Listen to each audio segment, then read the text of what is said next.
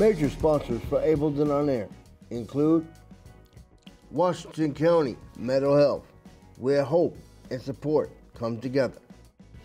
Media sponsors for Ableton On Air include Parkchester Times, Muslim Community Report, www.thisisthebronx.info, Associated Press Media Editors, New York Parrot Online Newspaper, U.S. Press Corps Domestic and International, Anchor FM, and Spotify.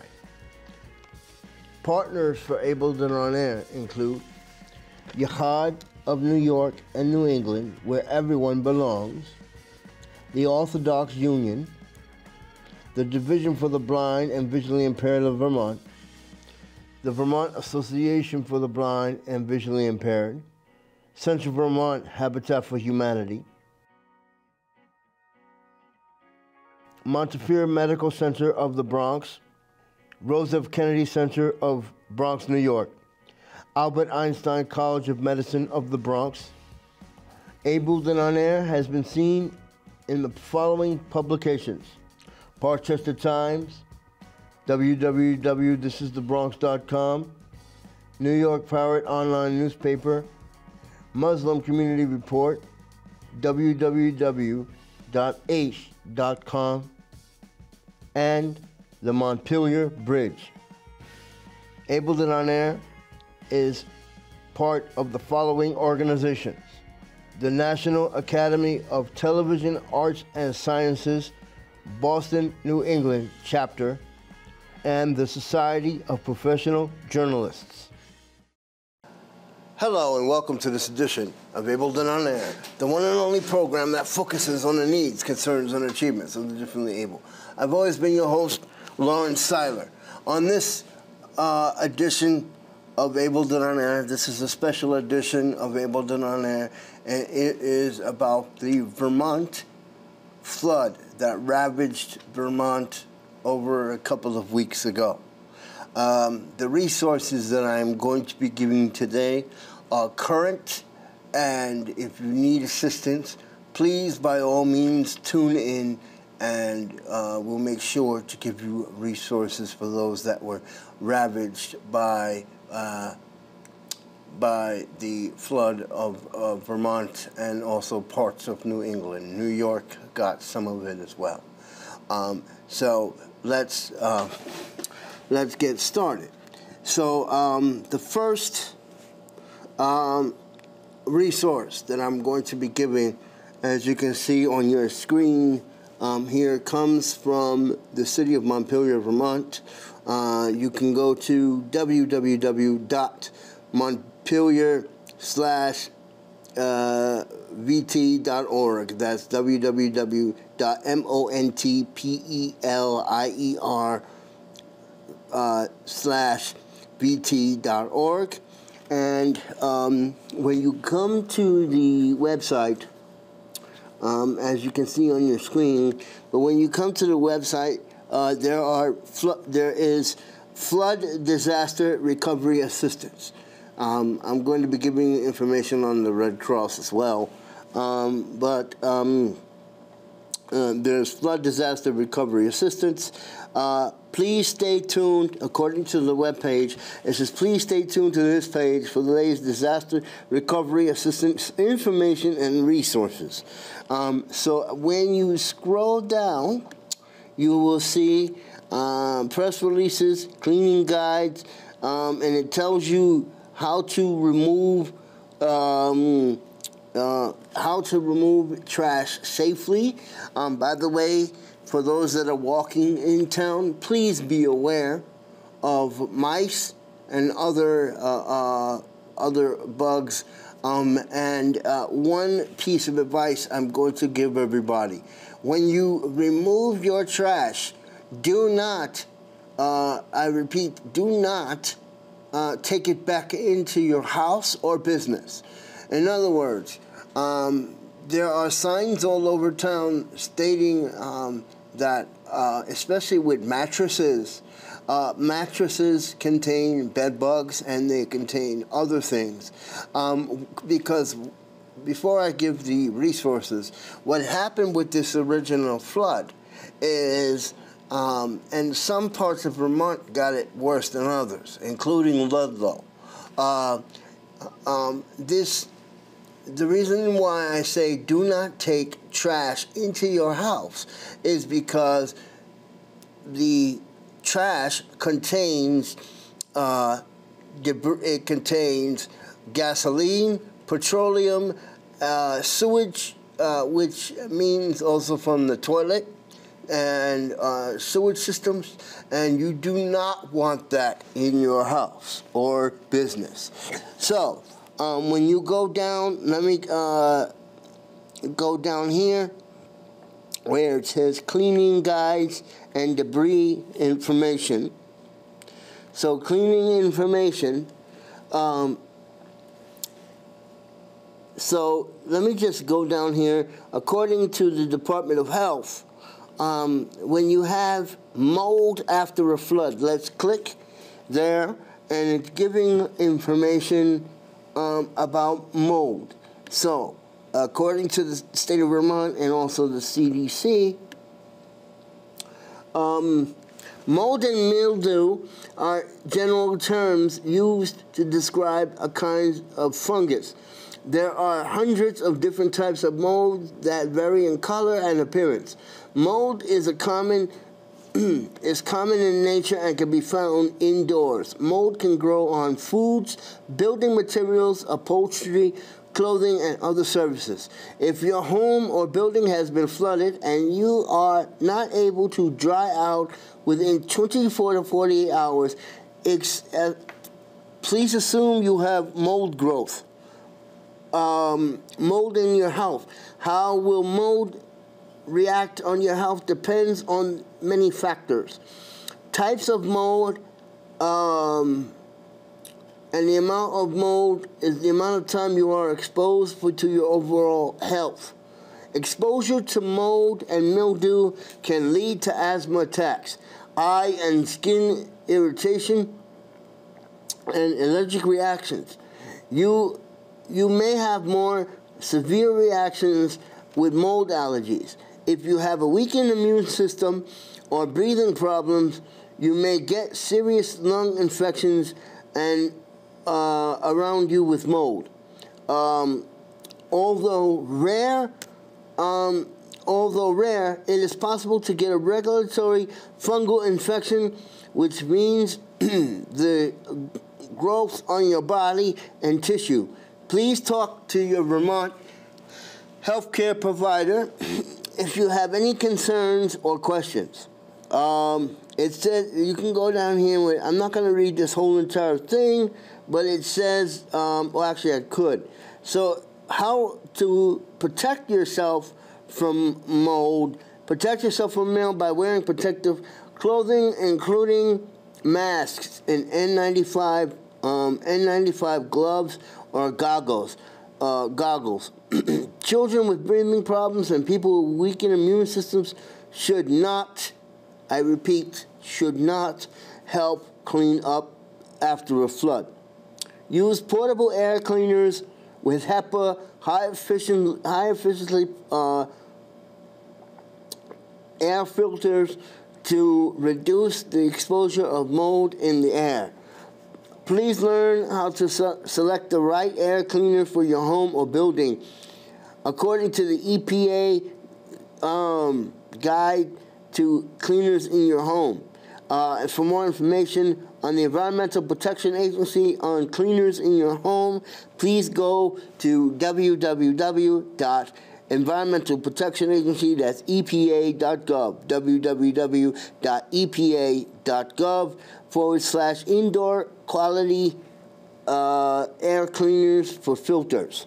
And for more information on anything that I've discussed with the Department of Health, the Vermont Department of Health is located at 108 Cherry Street, Burlington, Vermont, 05401. They can be reached at 802-863-7220. Again, the Vermont Department of Health, in terms of the flood and what to do and how to do it, you can reach them at 802-863-7220. And they can be reached at www.healthvermont.gov. Now, in terms of this flood, and it is very bad, especially people with disabilities. People with special needs, I give you a warning. Do not hire a contractor you do not trust. Again, do not hire a contractor who does not know how to paint, who does not know how to do anything in terms of flood extraction and garbage or anything like that. You must get one that's reputable. Hiring a contractor, floods can cause mold growth. If mold is covering more than 100 square feet, you probably want to get the help of a contractor that specializes in mold cleanup. As with any contractor, please get references to access the contractor's experience, past work success, and other clients with their work. Please note that there is no federal Vermont there is no federal Vermont certifications or licenses for mold remediation. A contractor is not needed for small mold problems less than 10 square feet. For areas 10 to 100 square feet, use your judgment to decide. The next piece I'm going to discuss here, it says, if you are a renter or employee, or anyone renting a house or an apartment, please talk to your landlord or employer about mold problems. If the mold problem is serious and conditions persist, renters may want to call their town health officer or contact www.healthvermont.gov, find your THO, and employees may wish to contact the Vermont Occupational Safety Health Administration, or OSHA. Again, the Vermont Department of Health can be reached at 802-863-7220. Now, I'm going to go to a website.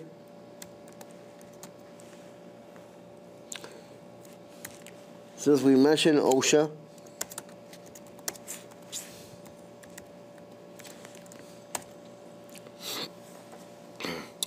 okay, the Occupational Safety Administration. Okay, this comes from the United States Department of Labor. Flood preparedness and response. If you need information from the government agency OSHA.gov, you can go to www.osha.gov. That's osha.gov /flood. On this page from the United States Department of Labor, floods can be serious catastrophes, and they are one of the most common hazards in the United States. Floods are caused by the variety of factors, including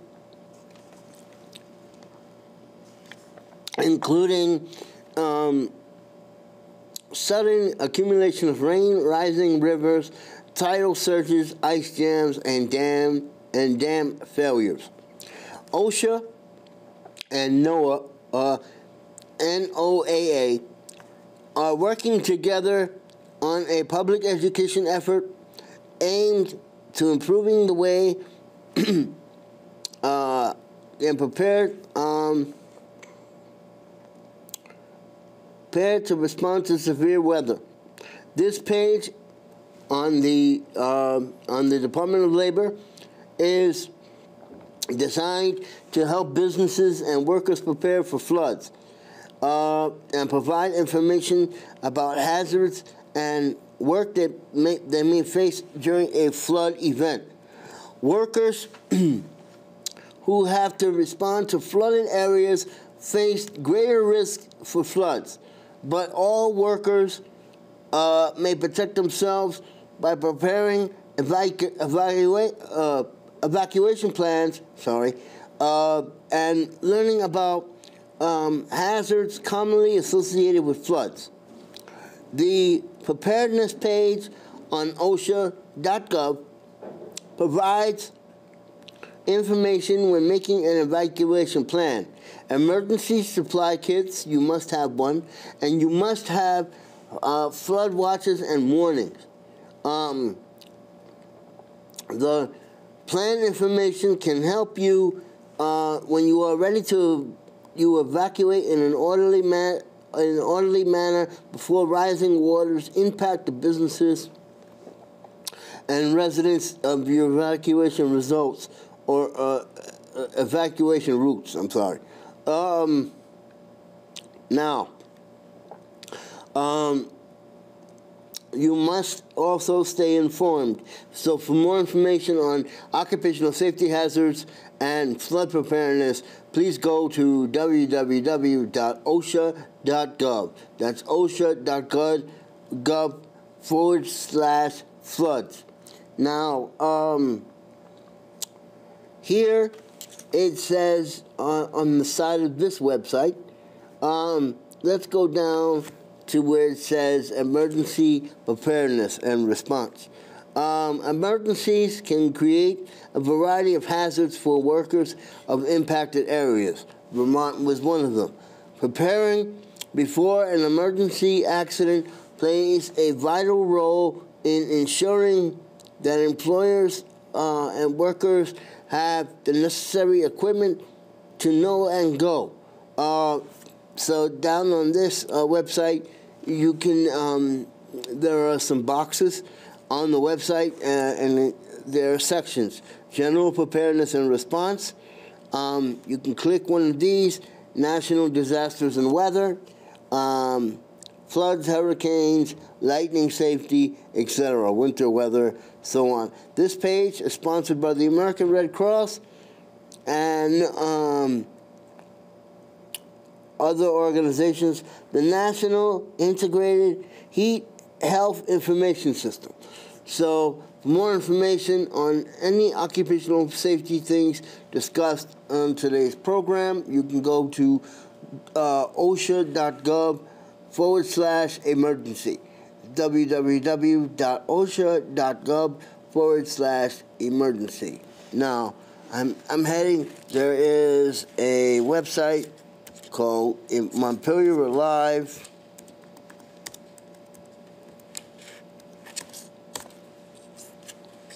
Okay.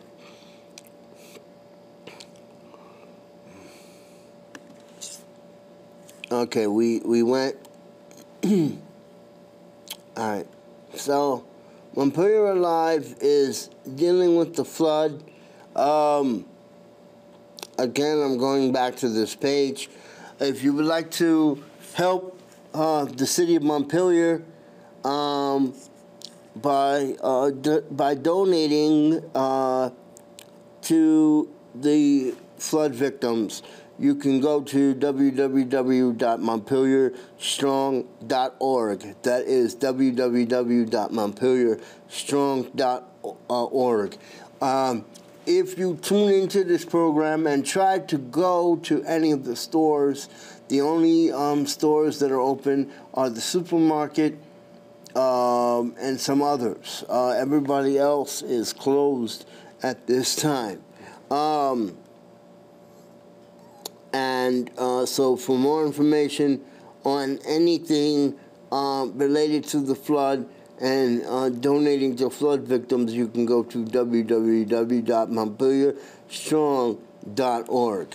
Now, I am going to mention the American Red Cross.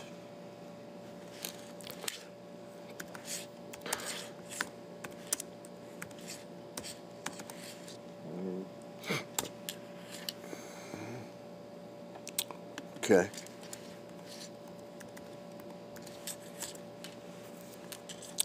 Okay, so I'm mentioning American Red Cross today. We have some time left. With the for more information on this information here for the American Red Cross and floods, you can go to www.americanredcross.org/help how to prepare for emergencies and floods. So www.redcross.org/get help how to prepare for emergencies and floods. So flooding is a temporary overflow of water onto land that is normally dry. Floods can result from rain, snow, coastal storms, storm surges, overflows of rivers, and dam failure. Floods can be dangerous. People can die from drowning when they don't evacuate before floodwaters. Floods can damage buildings and roads, cause power outages, and create landslides. Floodwaters can carry waste, pollute drinking water. Do not drink. I know there's do not drink orders in your county. Please make sure that I would get bottled water. I would not drink the water from the tap. So if you want to drink water, please get bottled water. So flooding can develop slowly or quickly. Flash floods can be sudden and violent. Climate change increases our many types of flooding. We can take action to prepare. Prepare now to protect yourself and loved ones. You can now what it says here, what should you do before a flood? Understand your flood risk. Learn about the types of flooding and how your home and community can help. Types of flooding include flash floods, river floods, storm surges, coastal floods, burn scars, debris flow, ice debris jams, snow melt, dry wash, dam breaks, or levee failures. Please reach out to your local emergency management office for advice. Please know the community's flood risk. Visit the FEMA Flood Maps Service Center and search your home using your address. Flash floods can be sudden and violent and can have little or no warning. A river flood. Know that in your area is prone to river floods. Please review the evacuation plan when you leave quickly if officials advise you to evacuate. Storm surges, please be prepared and evacuate immediately if your local officials advise. A storm surge can cause water levels to rise quickly and flood large areas in just minutes. Coastal flooding. Please be prepared to evacuate immediately if your local officials advise. Move inland before flooding begins. Now, during the last couple of minutes, there is a checklist here. I'm going to go over the English. Now, there is Spanish. So you can download the flood safety checklist according to the American Red Cross. And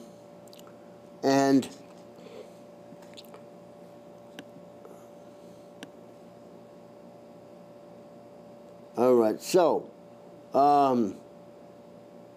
it says here, during a flood, if you're in the water, never walk, swim, or drive through flood water.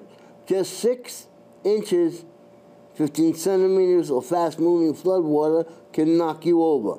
And 12 12 and 30 meters, 30 centimeters can carry your vehicle away. So please be careful when you're in floodwater. Okay, what to do to prevent injury during a flood. Understand the dangers that you may face and keep your loved ones safe. If you are evacuated, please wait for officials to say that it is safe before going home in the last couple of minutes. Please avoid during a flood fallen power lines, poles, and wires. If they electrocute, they can electrocute you. Please watch out for falling trees and other debris. Use flashlights or battery-powered lanterns rather than reduce fire risk. Many injuries happen during cleanup. Please wear protective equipment like boots, long pants, work gloves, eyewear, such as what I'm wearing now, which is to stop glare, or an N95 respirator mask to protect your lungs. Follow the advice of public health officials. Learn how to use equipment safely. Do not touch electrical equipment if it's wet, and if you are standing in water because you are going to get electrocuted. Cleanup is a big job. Take care of yourself, work with a partner, and take frequent breaks. So this information can be found at www.americanredcross.org. Again, www.redcross.org. Help during flood. So this information today was vitally important. If you are at risk during your flood or during the flood, please contact, if you're in Washington County, please contact the City of Montpelier if you need extra assistance. Please contact www.montpelier.org. That is let me just take a look at it again so I don't make a mistake. City of Montpelier page. Okay. Yeah. So if you've been affected, let's go back to the original page.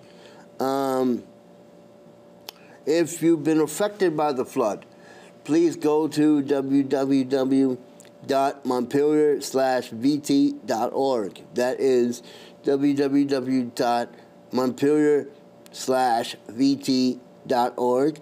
The City of Montpelier, Vermont. There are, right in the middle of the page, really quick, before we end, there is Flood Disaster Recovery Assistance, and you can click that link, and it will bring you to a page. So, again, I'm going back to the original page. If you need help with debris removal or you need help with garbage removal, please contact the City of Montpelier at www.montpelier/vt.org, Flood Disaster Recovery Assistance. This has been a special report with Ableton on Air, focusing on flood recovery and the Vermont flood.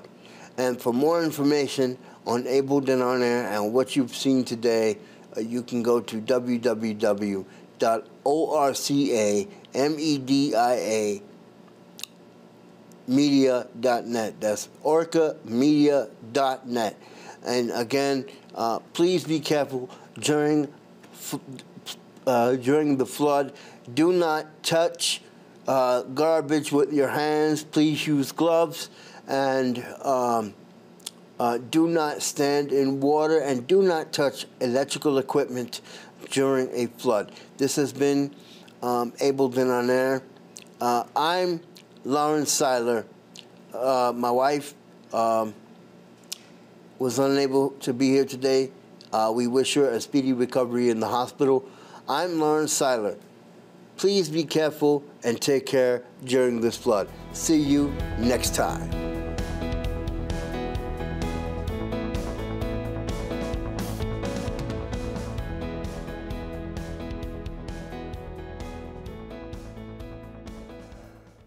Major sponsors for Ableton on Air include Washington County Mental Health, where hope and support come together.